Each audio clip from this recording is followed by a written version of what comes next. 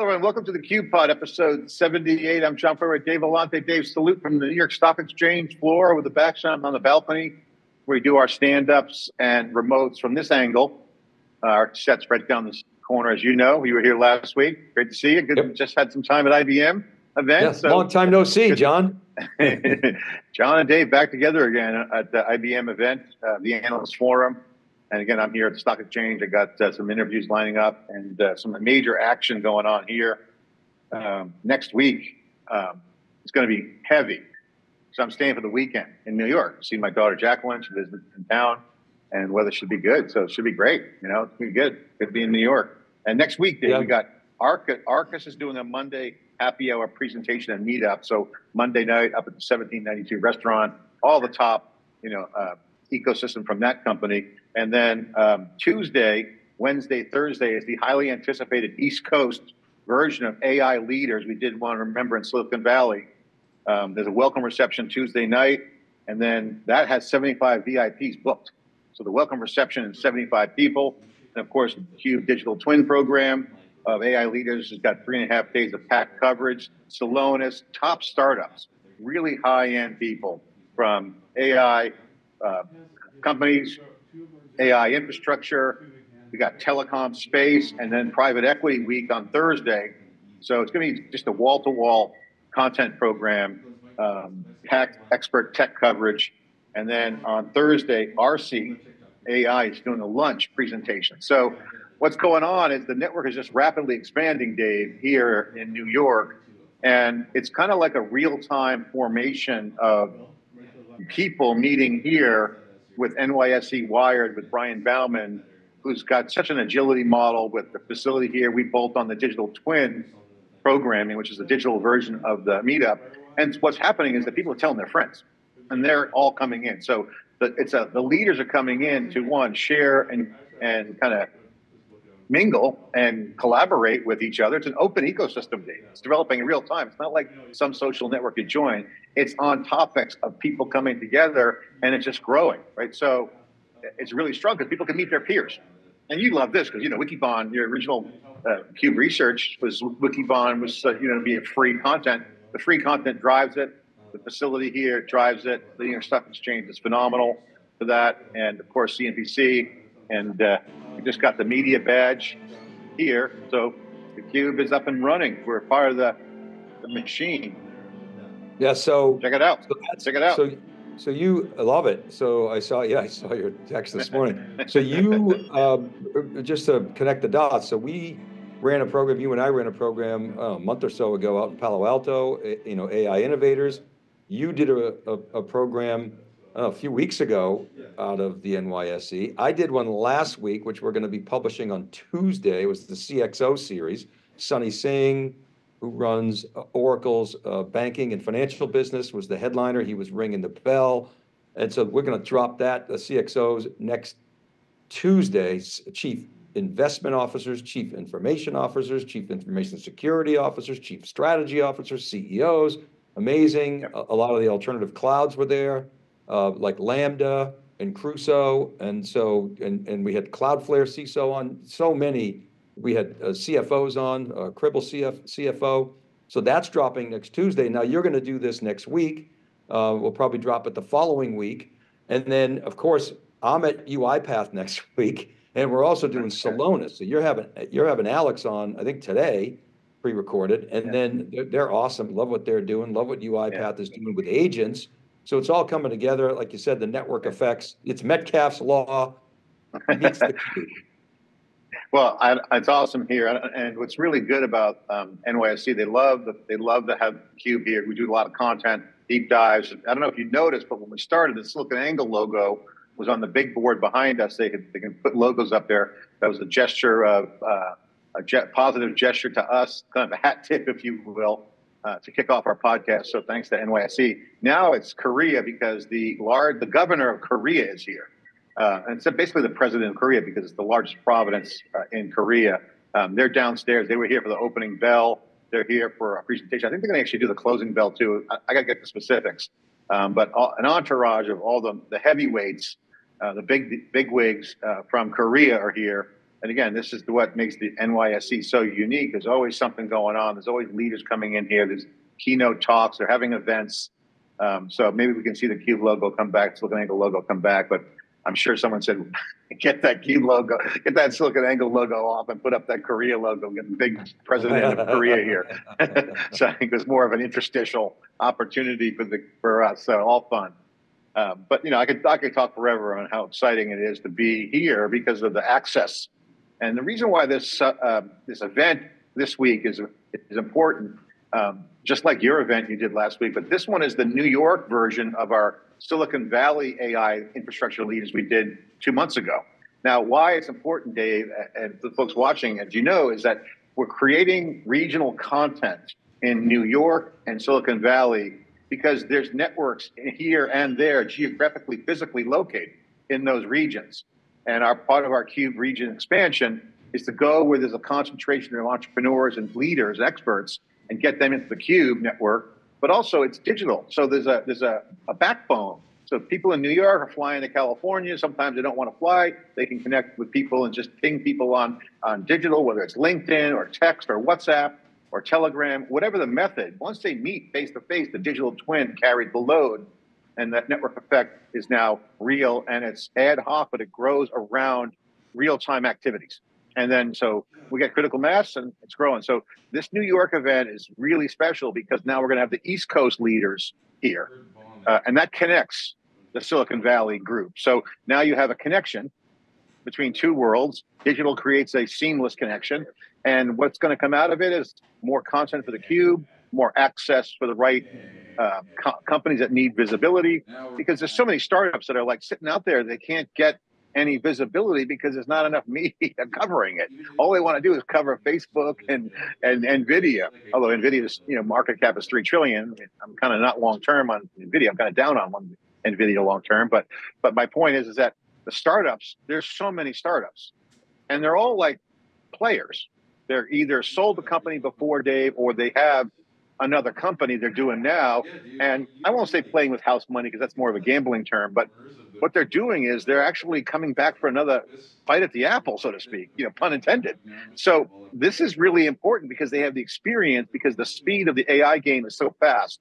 You're starting to see experienced entrepreneurs, and they're mentoring the first-time entrepreneurs, the young guns coming out of school. So it's quite a growing, organic, vibrant developer community, entrepreneurial community, startup community. It's super hot, and it's really special. I haven't seen this kind of action since the .com bubble days and the Web 2.0 early days. But it's different because we have digital. Everyone's connected. You don't have to go meet someone at a meetup. You meet them once, you get into the crew, you get into the crowd, you connect, take it from there. So, well, super, super exciting. Plus, because the capital markets in New York are #1 in the world, everybody goes to New York, right? I mean, it doesn't matter where they are. They could be, based in Europe. They could be based in AP. You got Korea in there today. They could be based in Silicon Valley. Everybody comes to New York. So we got both coasts covered. And of course, we have our satellite, outside of Boston as well. It's more of a destination where we are here, but still, we pump a lot of content out, John. All right, you want to get to the news? A lot going on this week. Well, there's a ton of news. I think the big thing I want to talk to you about is that you just drove back last night from New York. I'm still here. IBM had a 2-day analyst. It's kind of an analyst annual forum. They call it the IBM Analyst Forum, but it's basically all the analysts and the industry analysts. So CEO came on, Arvind Krishna, all the top executives, Rob and Dario were there, Dario Gill and Rob Thomas, and all the top executives in their new building on 1 Madison. And IBM really lifted the curtain, Dave. You had a post up. You and I published basically last night. Got it out fast, like we always do. But I learned a lot. I want to get your take because you and I were riffing. We didn't have time to kind of debrief on that. Obviously Bruno Aziza now is there. Ritika's there. You got Google Cloud folks there. IBM's got a great talent bench, and they got Mojo, Dave. So it's Ajay Patel. Ajay Patel is there. Yes. So yeah, right. I mean, Arvind's basically saying I would do more acquisitions if I didn't have regulators on my back. So he's itching. You can see in his eyes. He's got a new culture change. They're betting on open ecosystem. They're streamlining the product portfolio. What's your take, Dave? I mean, what's your assessment as you first give me your walk-away vibe of IBM, then go into some specifics on IBM. I mean, first of all, under Arvind Krishna's leadership, IBM has just way more focus. The acquisition of Red Hat is clearly working out, even though there are a lot of skeptics, the $34 billion move. But that has enabled IBM to execute on a hybrid cloud strategy, and it's given them access to OpenShift, the leading container platform. They've grown that business. He said they grew it from, I want to say 150 million to now it's well over $1 billion, headed toward 2 billion. So it's a 10x revenue business for them. The much more focused organization around AI, sort of Watson 2.0 or Watson X, is much less aspirational. Maybe I shouldn't say less aspirational, but it's much more focused. It's not trying to be everything to everybody. And of course, he mentioned that with Watson 1.0, they tried to automate everything, and he said that type of strategy didn't work. So now we're really out targeting real problems. The other thing that strikes me is they've done, and this is not front and center, but it's obvious to me that they're doing a much, much better job between Dario Gil, who runs IBM Research, and Rob Thomas, who runs the go-to-market and the software business, that they're doing a much better job of taking innovation out of the labs and bringing that to market, something that IBM was dismal at under previous administrations, particularly under Ginny. They didn't really do a good job connecting that. They just sort of relied on their services to lead. And now they got a consulting organization under Muhammad Ali that's basically injecting software into the organization that's going to drive operating leverage. So I really like that piece of the strategy. And that's a big part of the reason why, IBM's stock, and oh, by the way, they've done some really good tuck-in acquisitions beyond Red Hat, things like Apptio and Turbonomic. And so they're getting their IT ops act together, which is a wheelhouse for IBM. All of that is added up to. I wouldn't call Apptio a tuck-in. That was pretty significant money. Yeah, but I mean, it wasn't. Yeah, but the reason I call it a tuck-in is because it wasn't hard to get through regulators. Like Arvind said, if they tried to do something in mainframe because they have a monopoly there almost, they wouldn't get in there. But let me just say, their stock is almost at or near an all-time high. Their valuation is now up over $200 billion again. And IBM's back. I wrote a post on LinkedIn, a year ago, where saying 9 months ago, I haven't been this excited about IBM in a long, long time. And I'm happy that the stock has performed subsequent to that post, because it's always good to be right. And I think, the vibe was, we got our mojo back, and Arvind Krishna is, going for it. The Holger Muller asked him a question about what the growth percentages were, just to your point about OpenShift. 10x since the acquisition on growth. Ansible's doing extremely well as expected. Watson X is doing good, but it's a low base. In terms of revenue, it's still small, but percentage-wise, it's up. Apptio and Turbonomic. These acquisitions, tuck-ins that you mentioned, are actually pretty part of the puzzle pieces. We'll get to that in a second. I want to discuss that with you. But also System Z, with mainframe, is also doing well. He kind of made a comment on it's printing money. He didn't say printing money. He had a comment about that. I can't remember what he said, but he said it's kicking ass, or Arvind said. So, it's clear that they've got the puzzle pieces. And Arvind he's a techie, right? He understands operating systems. He understands what he's trying to do. He's trying to get the puzzle pieces. And he said, if you remember in that briefing to us, that he wants to assemble all the right pieces. And his aspiration is to close the loop. And he says, there's still a couple pieces I still want to get. He's referring to Ansible and then up the stack with the data layer. So clearly he sees some things that aren't yet plugged into the puzzle, but his puzzle is very good. Productivity and cost management. And if you look at like Apptio and Turbonomic and CUBE cost, which they bought recently, the number one conversation around AI is, what's the productivity gains? That's more of a human capital labor issue. What's the relationship to the human? And give me a multiplier with operating leverage, as you mentioned, that the consulting team's doing. What's that doing? That's easy to measure. And then what's the cost of things like compute? What's the cost of running things? So I think that's super smart to get those puzzle pieces first. And then if you look at the other things that are going on, like you can see the quantum piece is now popping its head up. You can see where Dario, who used to run quantum, and it's his pet project, he won't stop talking about quantum if you bring it up, because he loves it. But the compute era is here again. So computing, quote, whether you call it accelerated computing, is a big part of it. So cost management will be huge. I think it's smart for IBM to focus on this right now because the evolution of AI is just going to be a progression of how fast people adopt it or the population of users using enterprise AI, which is only about 1% according to their data. So, I think IBM is pragmatic in its approach. I still think they got some things to clean up from the perception standpoint. It was brought up, but I think just tactically from what I hear, their sales teams, their go-to-market, they just got to get better at those things. And that's what Arvind said. They could have done more growth, but that's on them. That's what he admit that.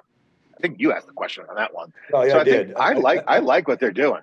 To me, that's one of the most interesting things here. But before I go there, he gave us some indications of what IBM are doing internally with AI. I like when big companies like IBM, Dell actually does a pretty good job of this as well. I've had some stuff with Dell on their AI next best action, which is really interesting, and some of the cost savings that they've been affecting. When you're a $100 billion company, or in IBM's case, approaching 100 billion, you can take a lot of cost out. He said that IBM has realized $1.6 billion in cost efficiencies to date, with approximately half of that attributed to AI deployment. This is around automation. This is this year. And he said that he aims to achieve 3 billion in efficiencies in 2025. And he also said that 75% of their service queries to IBM are now addressed through AI-powered self-service platforms. And that's been a culmination of what he's called a 5-year journey. So that was pretty interesting. The other thing is, on day one, we heard from Muhammad Ali, who heads IBM's consulting business. He's a senior vice president, former IDG CEO. He and I never crossed paths when I was at IDG. But nonetheless, to me, the most interesting takeaway that I left with in his session was they are injecting software into their consulting business. And I asked Arvind, I actually asked somebody in the hallway, have you guys ever given guidance on consulting margins and what the impact is going to be of all this software and platform? And I was told by the individual, probably because they just didn't know. No, we've never given guidance. And so when I asked the question, I said, I know you haven't given guidance. He said, actually, I have given guidance. And what he said, in answer to my question of how consulting economics will change and what can we expect in terms of the margin guidance, he said, right now we're in the low teens. Now, I think he's talking about operating margin because their gross margin is higher than that. So it's got to be operating margin. And I searched around a little bit, and I haven't seen any public statements on operating margin for consulting specifically. But what he said is it's in the low teens, and we'll get that up into the mid to high teens. So you're talking about a substantial increase. If there's a $20 billion business, and if you're talking about a 4 or 5 point increase over the next couple of years in operating margins, that's going to drop, right to EBIT, and it's going to drop, right to profit. It's going to throw off free cash flow. So that to me was one of the most exciting sort of financial takeaways that I heard. And then the other thing I want to talk about and get your opinion on is we can't talk about it too much because it's NDA, but it's very clear. If you look at IBM's strategy, and Scott Hebner and George Gilbert and I wrote about this, that the strategy that IBM should take is not so much worrying about large language models and competing with OpenAI and competing with Llama. They're going to use those where appropriate. IBM's got this new open ecosystem posture. But what IBM should be doing is focusing on what you just referred to, is that 1% of data that's not that is hidden, that 99% of data that's hidden, that these big LLMs, these multi-$100 billion or 100 billion parameter models are training on the internet. Rather go after the 99% of data that's proprietary, that's on-prem, that's hidden, or maybe it's in the cloud, and go after smaller language models, applying those for domain-specific use cases where the customer can get proprietary advantage. What we talk about is the CUBE power law, the CUBE research power law, the Gen AI power law, that domain specificity around smaller language models. And that's very clearly what we heard from Dario Gil and Rob Thomas and others, that's really where IBM hopes to differentiate. So I'm kind of excited about that. I would say this, I'll share this with you, and this is kind of the hallway talk as well. IBM's got some announcements coming that, again, we can't talk about. But if this were a startup making the announcements that IBM is going to make, it would be headline news. It would be driving massive investments from VCs and valuations, massive.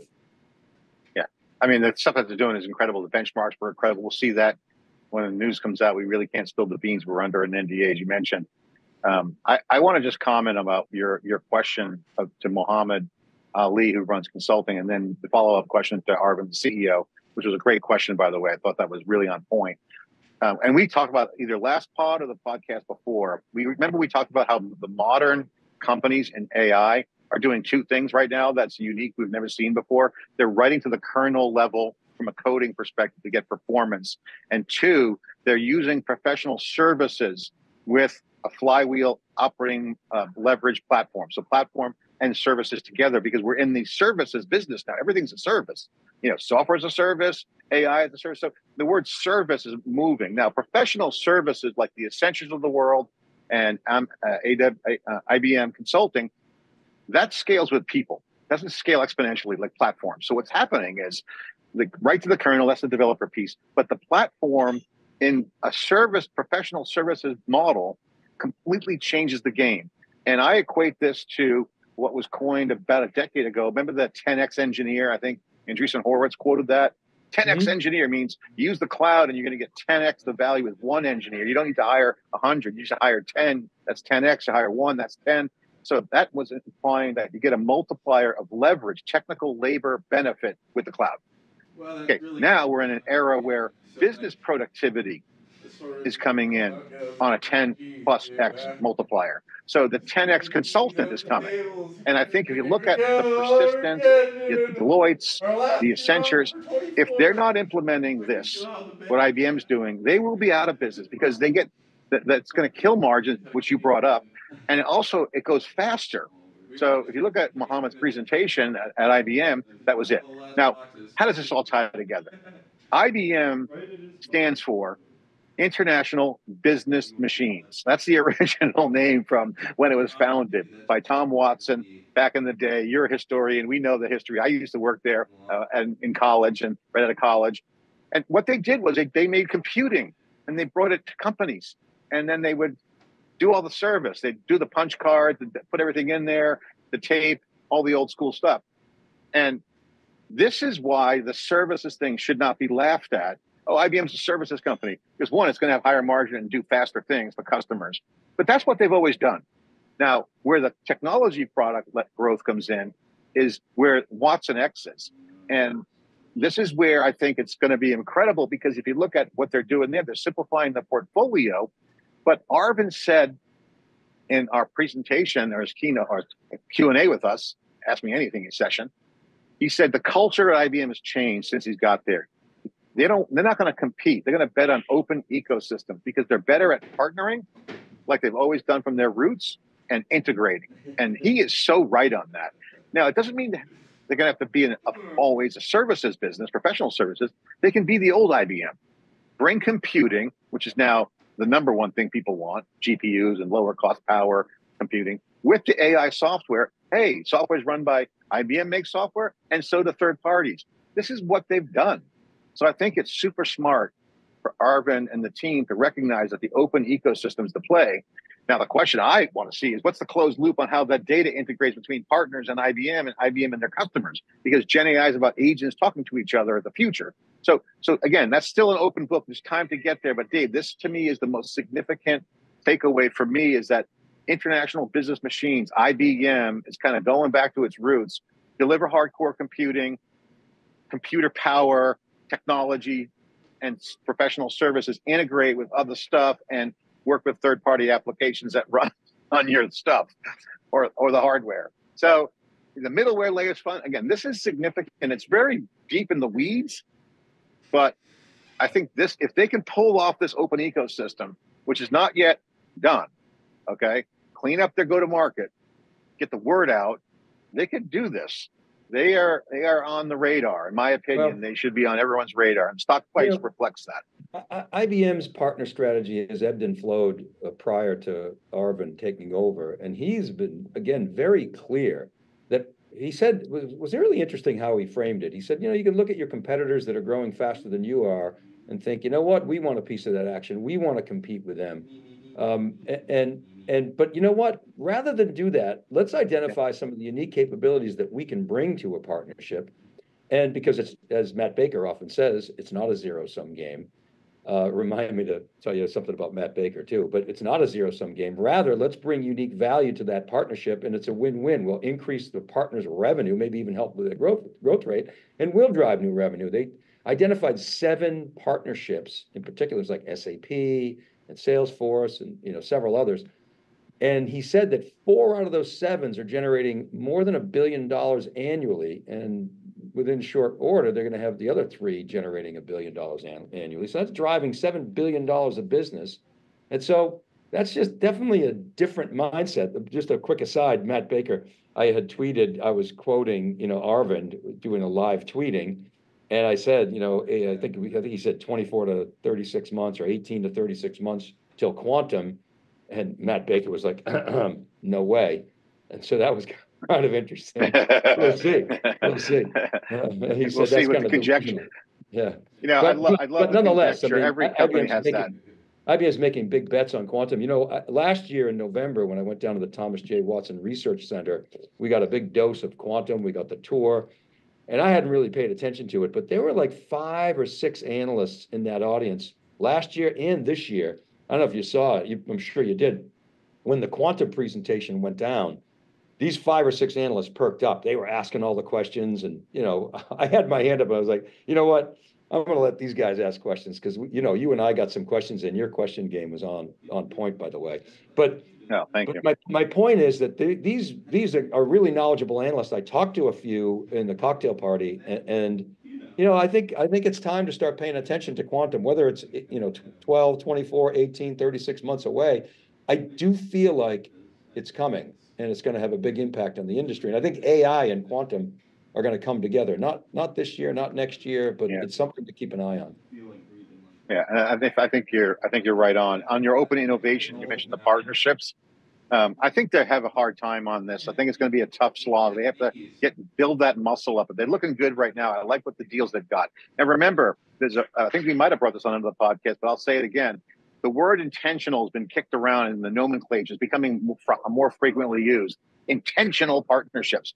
And I bring it up, Dave, because with generative AI, intentional relationships matter because there's a trust equation emerging around data sharing. So everyone's going for the data layer right now. If you're in a data layer, whether it's control plane, harmonization layer, whatever you call it, everyone will have to have some sort of control plane or semantic layer for their stuff, but also it has to talk to other people. So what's happening with Gen AI is the highly available and high availability of data has to force intentional relationships that essentially can work end to end and be vetted. What's behind the API? What's behind the Gen AI query or prompt? Data exchanges in real time will be a standard feature in Gen AI, period. And no doubt in my mind, and that's come up. That's not yet been discussed. So what you're seeing people do is not do the logo farm for partnerships. Look at all the partners we got. They're going small ball. They're playing small ball, to use the baseball metaphor. And it's in the early innings, but they're playing small ball because the smaller, more intentional relationships, the more acute the fidelity is in the data on how the quality of it and the trust factor, because you're essentially delegating a relationship, and automation works within that delegation between trust. This is huge. It's no one talks about it, but it's important. Now, to your quote, I had a screenshot here. The top 5 GSIs, AWS, Microsoft, SAP, Oracle, Salesforce, Adobe, Palo Alto Networks are delivering nearly 50% of the consulting revenue. Okay, those logos. In the logo farm, they have there's IBM, Adobe, Salesforce, Meta, AWS, Microsoft, SAP, Palo Alto Networks, Nvidia, Celonis, and ServiceNow. Now, I'm interviewing Celonis' CEO here, and theCUBE will be at their event in Munich next week. So Celonis is on the list, Dave. Okay. Whoa. Yes. IBM and Celonis is partnering. ServiceNow. You see where this is going. And this, again, another little nuance out of the IBM meeting is that all the innovations going in on all this plumbing and workflows, tickets, automation around process improvement. So it's not your yesterday business process improvement. It's a new kind of thing. This is where, again, I think we're seeing the beginning of the agents coming. So Pre-agent movement. I know you have thoughts on this, so go. So a couple things. I really like your small ball analogy, and I agree with you.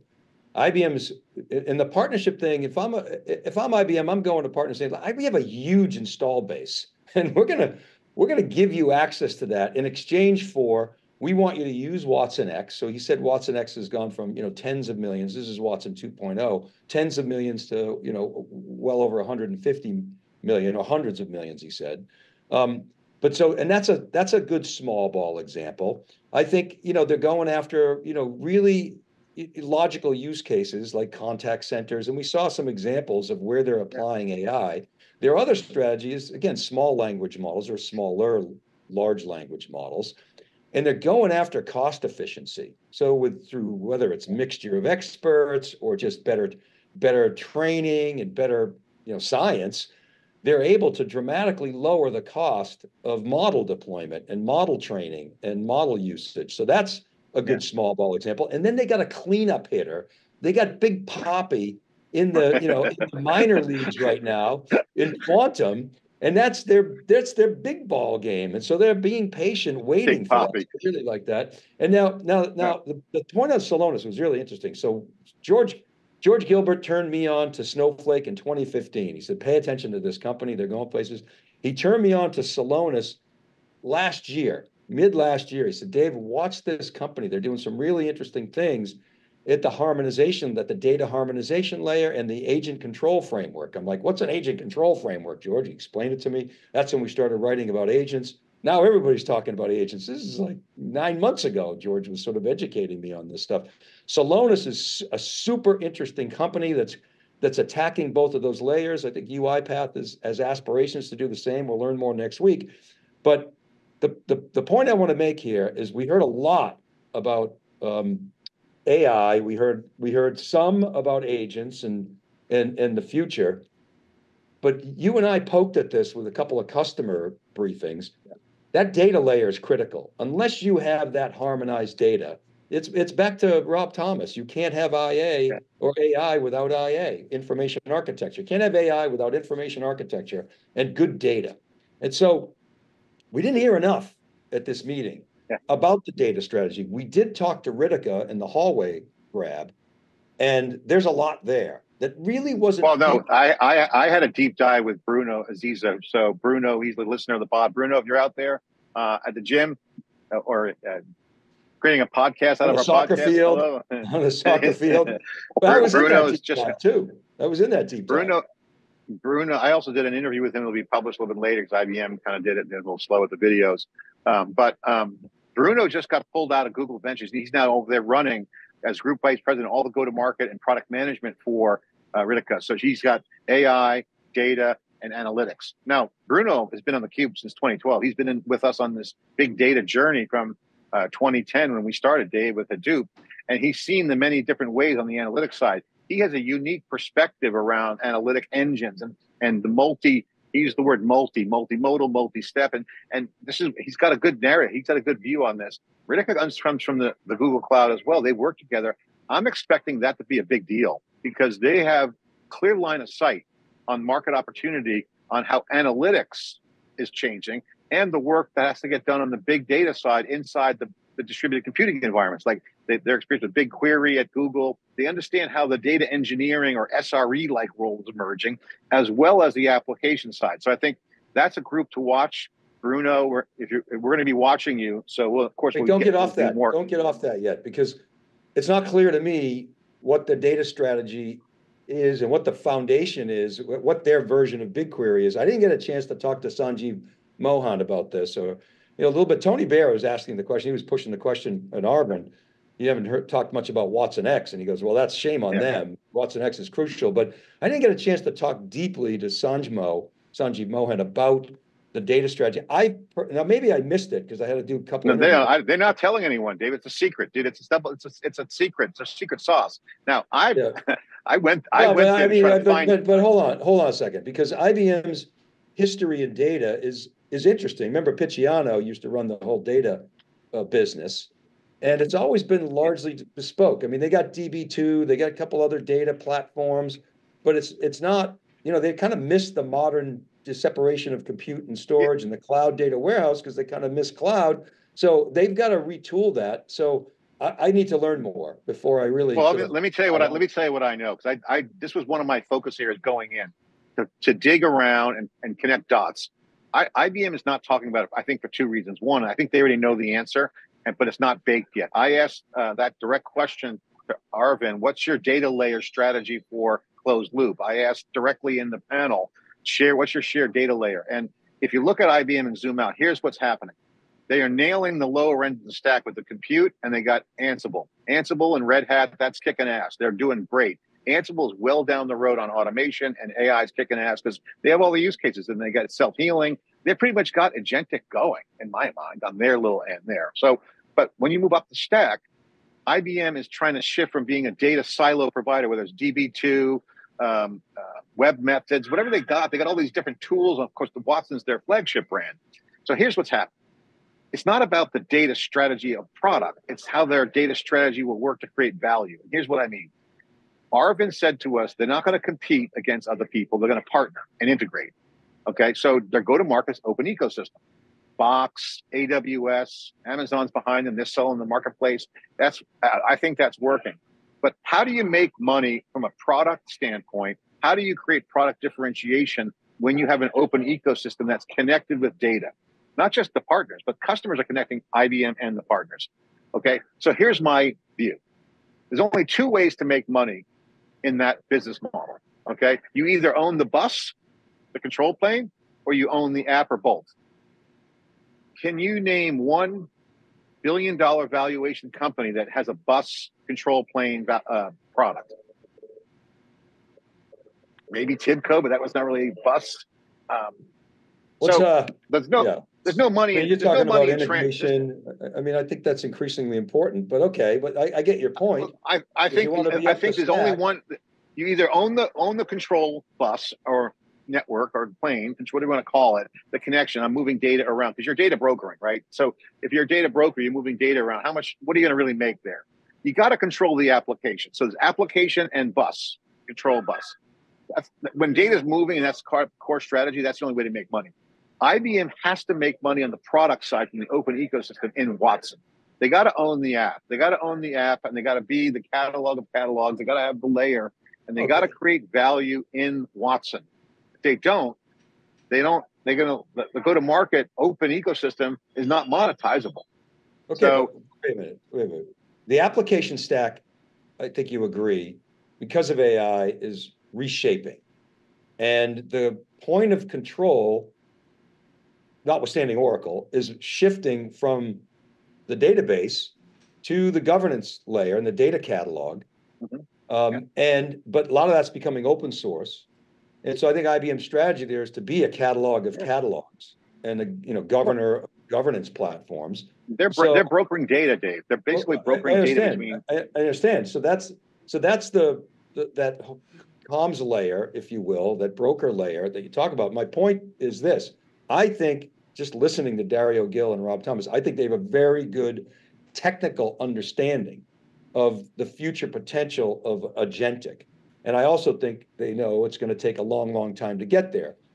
The question that is not clear to me is how well IBM understands the need to harmonize that data and what capabilities they have to do that. Because once you are able to, if you can own that harmonization layer, which is a combination of technology like knowledge graphs and other capabilities there, then you have a governance catalog, then you can confidently, in a trustworthy manner, serve up that data to agents and control it, control privacy, govern it, et cetera. And then the other piece is to interpret top-down goals from the organization and execute on bottom-up workflows, because you've got the back-end connections into SAP and Oracle and Salesforce and Workday and ServiceNow, which they're building those partnerships. So there's a system, there's an agentic, agents aren't just, co-pilots floating around. There's a system that has to get built. And I think IBM are system thinkers. It's still unclear to me how they harmonize that data layer. I think your point is right on. They have to do more work here. It's not yet needed because the world's not yet there because the infrastructure stuff's being done. But you're right. They got to figure that out. They got to test it. But it's clear that from hearing the CEO Arvind talk, the Watson application will be the gravity of the glue for the clients. Again, remember, international business machines, they're compute and AI and services to their customer. What's going to unlock value? Data. So you have to have the application. It has to be somewhere in Watson. They got to own the application. And that application is to create value for their customers, which is brokering agents, being that agent system or whatever they do. That has to be the key. And I think that's where they have to go. That's no other place. Now, there's other things, there's Z, revenue. But if they want to win the AI game and still have this open ecosystem, because look at Celonis, look at ServiceNow. They have workflows in the enterprise. So if they could provide an application platform to connect ServiceNow tickets with a company, that's a benefit. Salesforce. Why is Salesforce important? Any enterprise that's using Salesforce now can broker it in through Watson X and be the center point of that, the tip of the spear, the gravity, the glue, whatever you want to call it. So I think that's where IBM's going. I think it's a smart strategy. I think that's a good strategy. It's non-threatening to anyone. It's saying, hey, Dun & Bradstreet, I can open up more value for you. You're sitting on all this data. That's IBM's old playbook. We'll come in, we'll bring the mainframe, and we'll get you online, and we'll create value with our computing. Here, they're just doing a little bit different. Here, you already got computing. Let's make it better, lower power, faster. But here's the AI computing for you, and here's the services you can unlock yourself to create business value. So business productivity is the 10x opportunity. That's why I like your earlier point about Mohammed. I think the strategy is sound. Its logic is sound. So can they execute?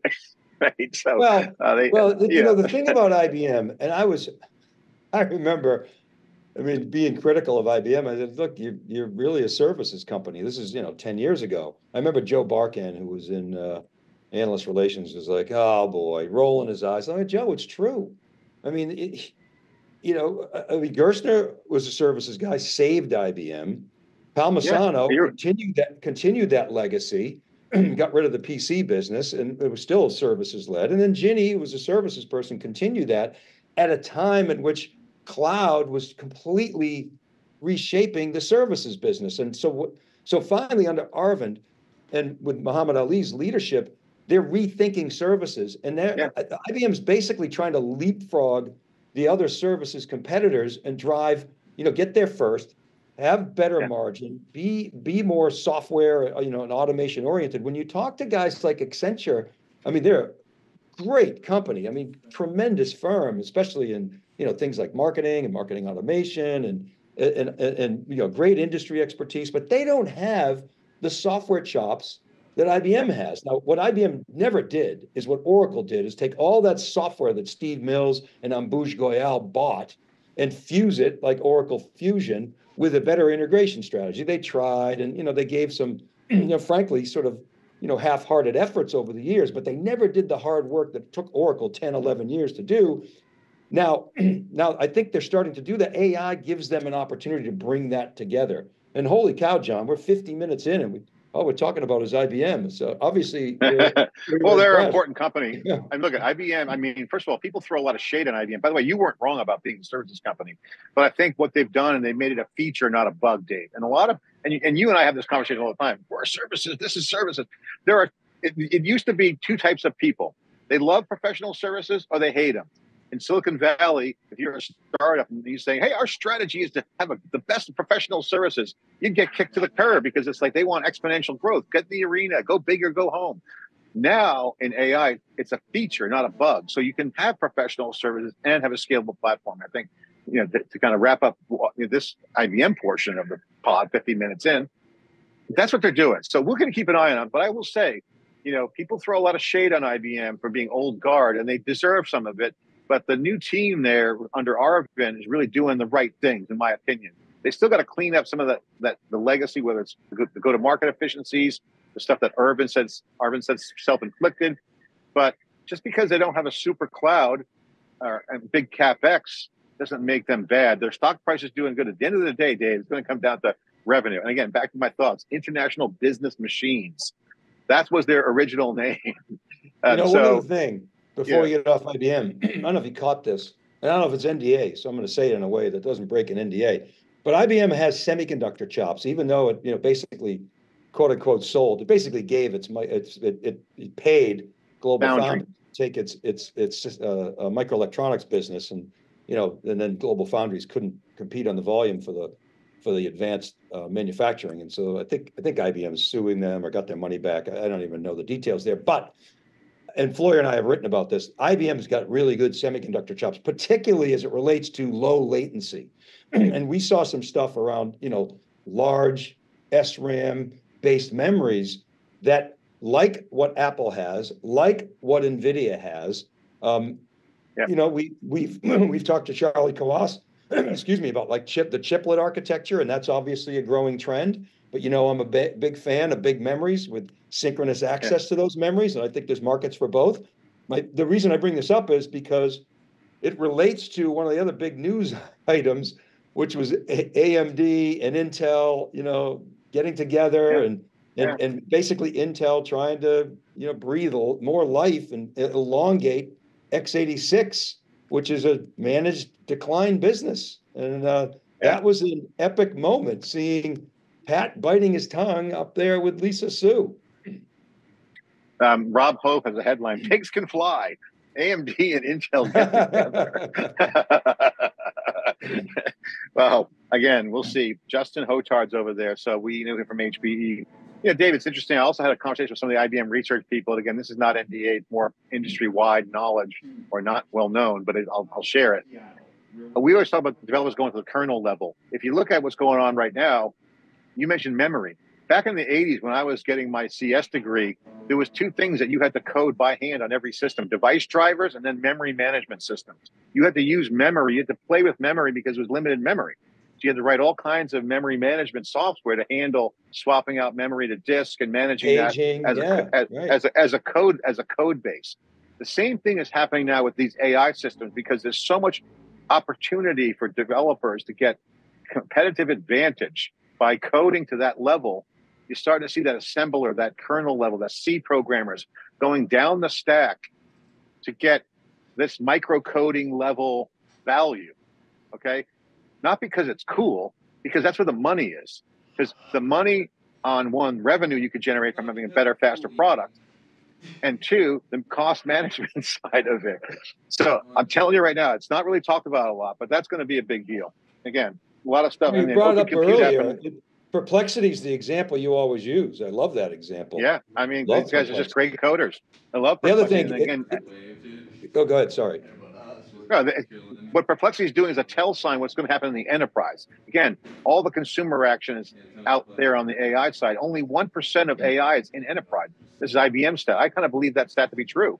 It's just people are just kicking tires right now, doing pilots. They're like, how do I scope this thing? What's the cost structure? Where am I going to get the budget?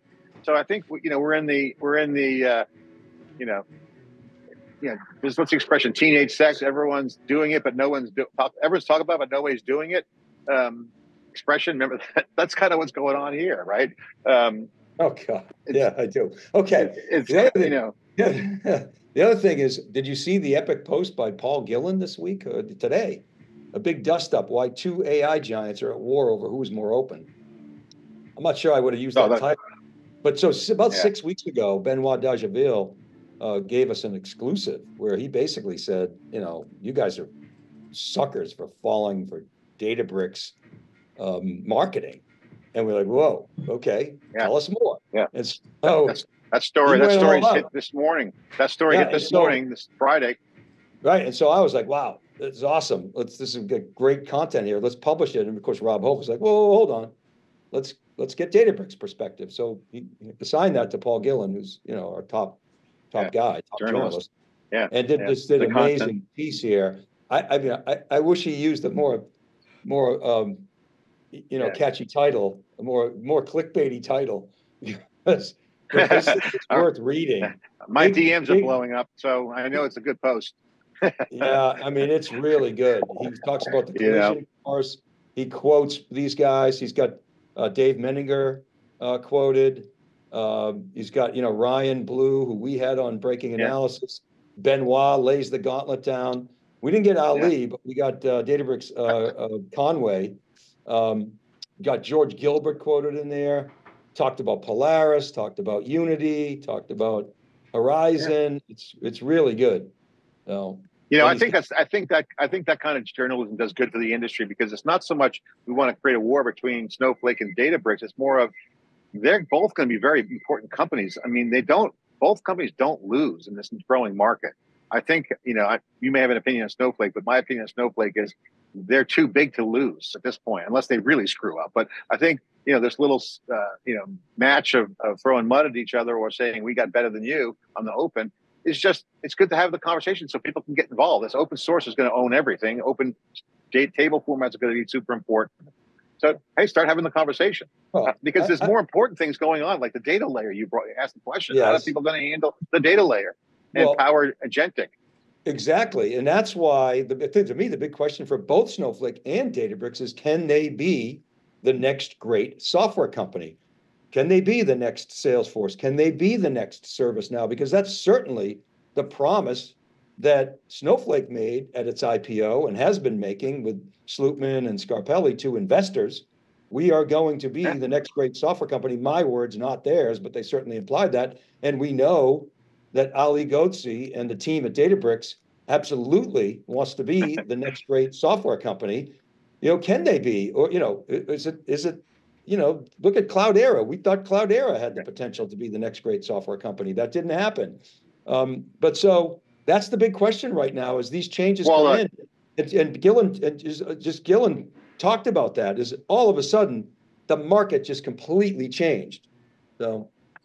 Yeah, I mean, to use a hockey analogy, let's freeze over let's use a hockey analogy. Let's freeze over the lake and play hockey on it and skate to where the puck is going, Dave. If you look at what everyone's talking about right now and what we're researching is what's next after the data lake. And I don't mean that in a way that data lakes are going to be irrelevant. I think data lakes are only going to be more important.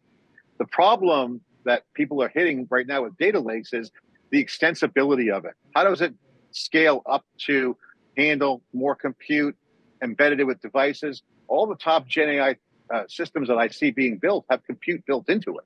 So you're going to have this distributed computing paradigm. So in distributed computing, you can have centralized repos of data. That's fine. And it could be highly intelligent. It has to be highly intelligent. So the number one thing of Snowflake and Databricks is get rid of the distractions that's going on and focus on who's going to be what's the data lake 2.0, right? That to me is the bigger conversation. And that's the more important one. So that's what I'm looking at is what's after the data lake. Okay. And that's what most of the content comes out of Databricks' event.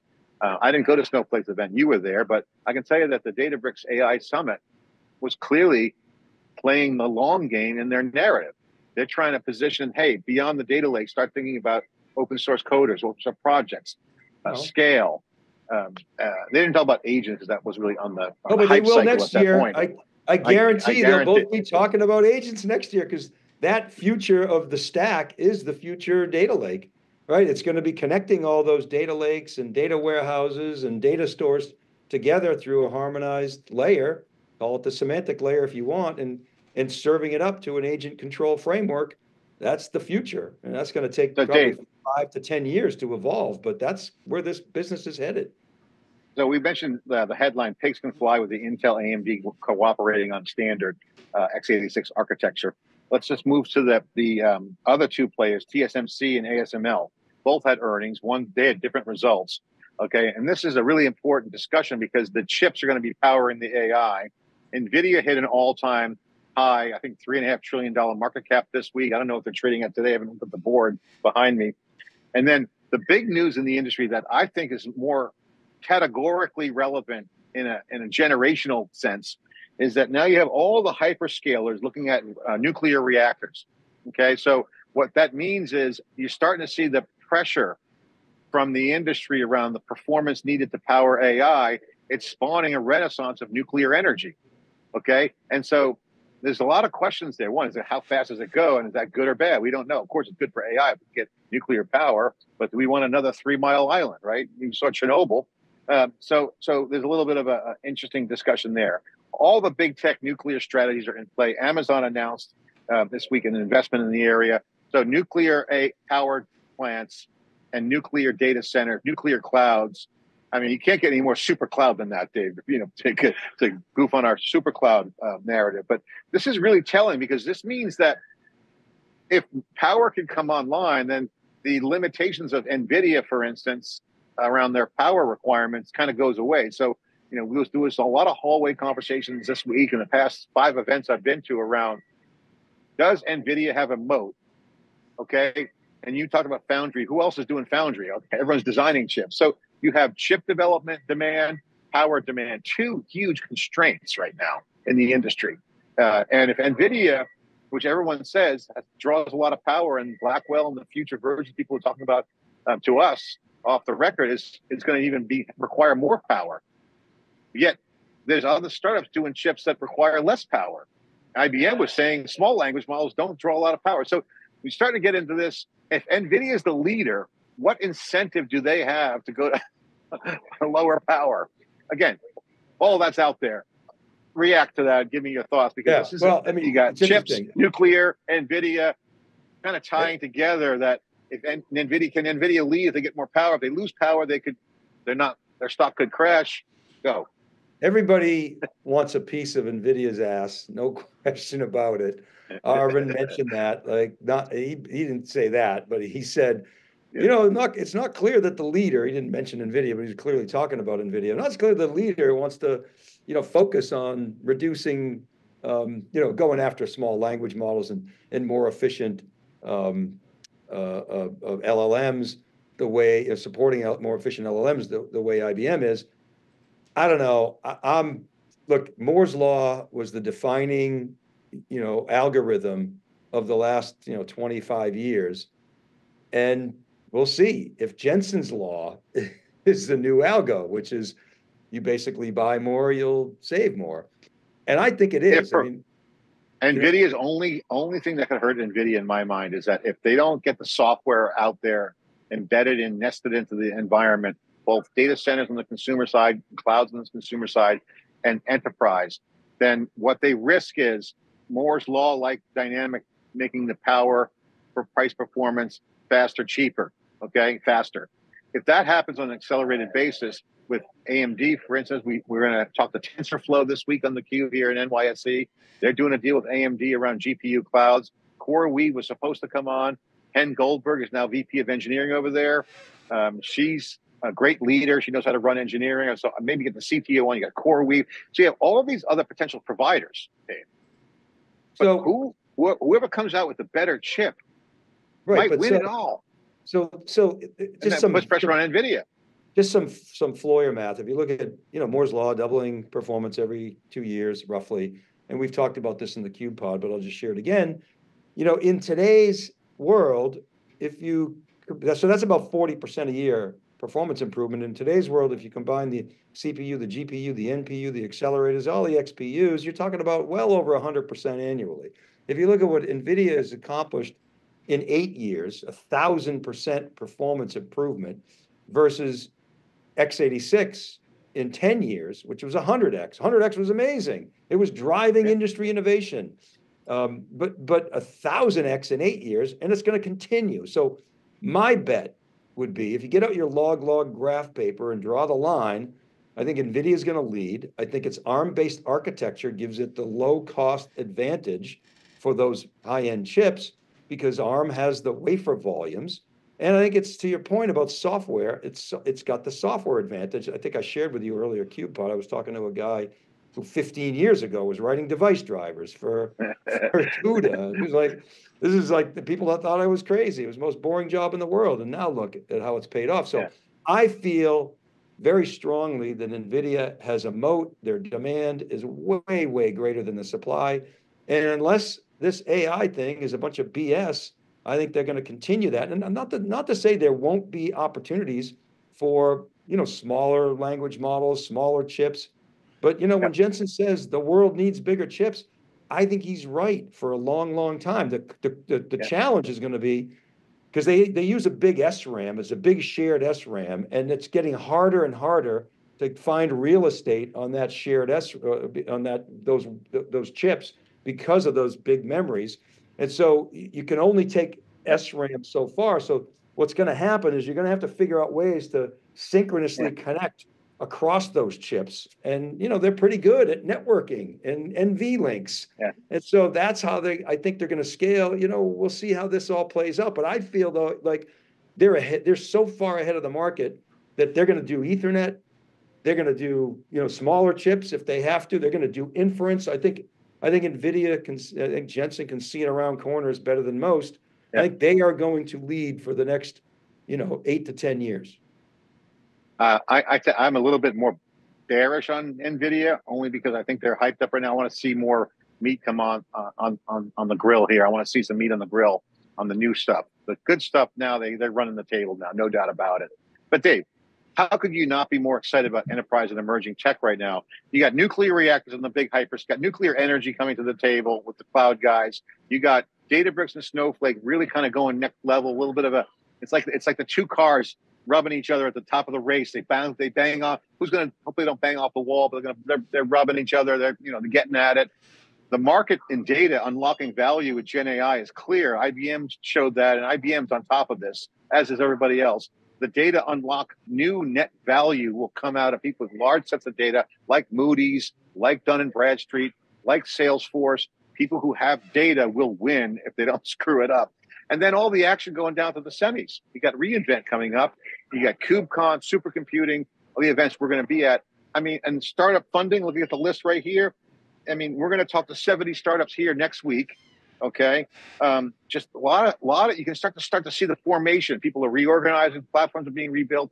It couldn't be in a more exciting time, Dave, in enterprise. All the theaters, all the areas are popping with innovation and disruptive innovation. So it's causing some action in all the areas. So that means startups will come out of the woodwork and take some territory. And we're going to try to help them with theCUBE, getting the word out here and Silicon Valley and Boston. And the big guys are playing.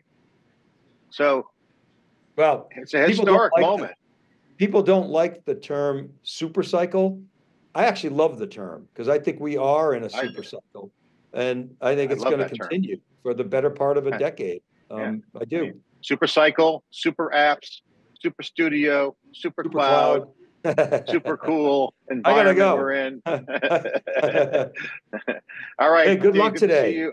Good luck today. Yeah, awesome seeing you this week. Crush it at NYSC. Can't wait to be down there again. All right. Well, good luck with your 2 interviews today. And again, if you're listening next week, if you're in New York City, send me a DM. We got events going on, evening activities. And of course, go to SiliconANGLE.com. Again, the Gillen post about Snowflake, Paul Gillen, great story. Thanks for watching. See you next time.